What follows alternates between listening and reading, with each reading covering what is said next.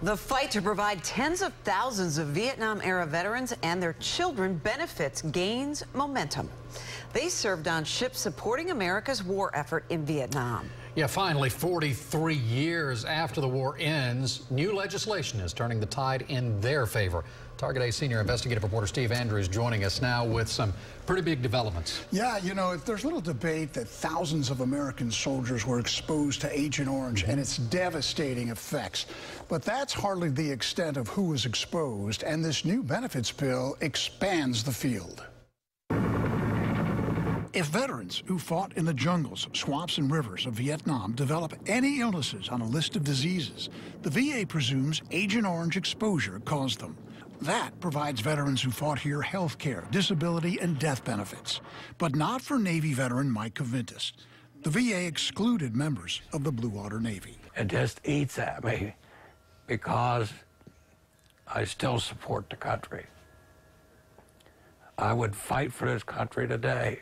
Mike was on the destroyer USS Buchanan.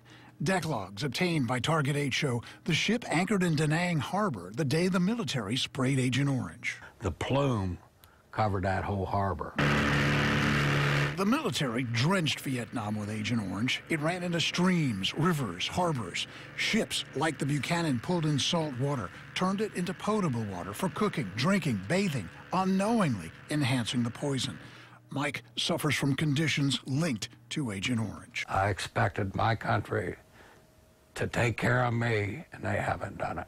John Wells, executive director of Military Veterans Advocacy, lobbied on Capitol Hill for years to change the law. Well, originally, you know, it was going to be about 90,000 folks. That was just the people that served in the bays, harbors, territorial seas of Vietnam. But now the bill has actually been expanded and to include probably about another 60,000 folks that served on the DMZ in Korea. I began contacting lawmakers about this 2 years ago and haven't stopped. We're spending millions to clean up Vietnam. What about our guys who served there? Let's take care of our people.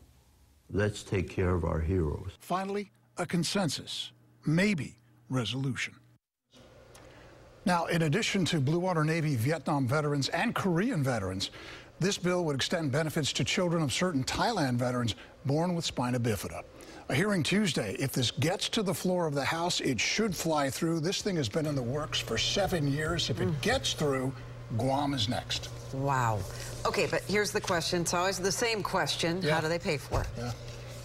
That is a good question. It's been the lingering question. It's been the big bugaboo. Both sides of the political aisle agreed on a small increase in VA home loan fees could pay for this.